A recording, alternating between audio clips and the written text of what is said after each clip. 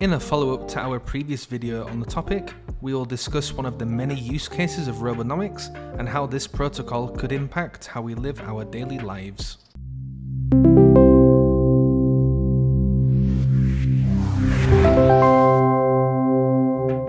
Robonomics is a futuristic Internet of Things focused blockchain which has been developed by a team of robotics engineers, and they are working with the ITMO University in St. Petersburg. In one of our previous videos, we showed you how you can connect your very own sensor to the Robonomics global decentralized sensor network. However, one thing to take note is that Robonomics will allow practically any IoT-enabled device to connect to their network, something which will become more relevant as we continue. Robonomics is hoping to secure a parachain slot on Kusama and later Polkadot. These Layer 0 protocols allow the Layer 1s, such as Robonomics, that build on top of them to utilize the shared security provided by Polkadot or Kusama. This allows the specialized Layer 1 blockchains, such as Robonomics, to focus more on their specialized niche, as the security is provided by the Layer 0. We made an overview video on parachains on the channel previously, and check that out if this all sounds interesting or new to you.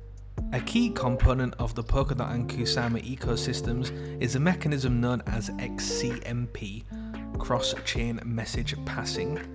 In short, XCMP is a method that allows parachains and parathreads to interact with each other and even transfer tokens between the different specialized blockchains. The Robonomics development team have created a solution based on Polkadot's architecture that allows any parachain to access IoT devices.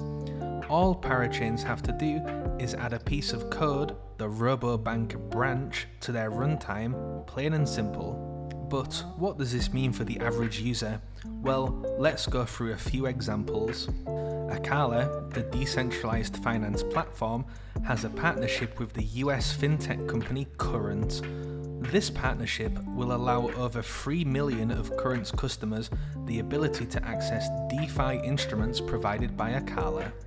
If the Akala development team implement the Robobank branch to their runtime, it could allow current bank card holders the ability to use ATMs and payment terminals to interact directly with Akala's DeFi instruments.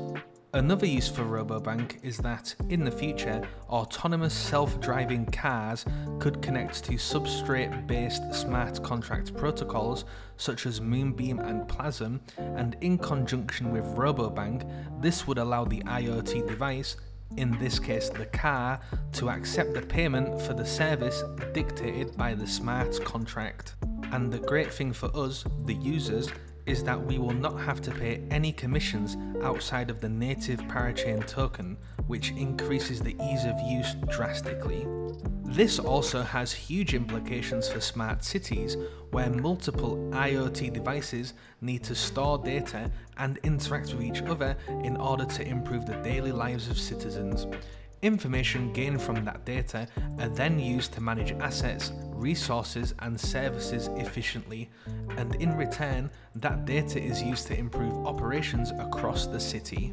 This data can include things like data collected from citizens, devices, buildings and assets that is then processed and analysed to monitor and manage traffic and transportation systems, power plants, utilities, water supply networks, waste management, crime detection, information systems, schools and libraries, hospitals and other community services.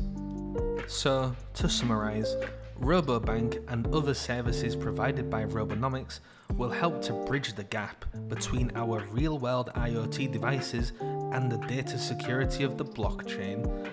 Our lives are becoming more connected every year, and the use of IoT devices such as Amazon's Alexa, smart light bulbs and self-driving cars is ever increasing. As of time of recording, Robonomics is currently bidding to win a parachain slot on Kusama, and you can show your support for the project by helping them out in the crowd loan. If you would like to learn more about Robonomics, I would suggest that you head on over to the official Robonomics Telegram channel. It will be linked in the description below. If you liked this video, then please consider subscribing to my channel. Thanks for watching and see you next time.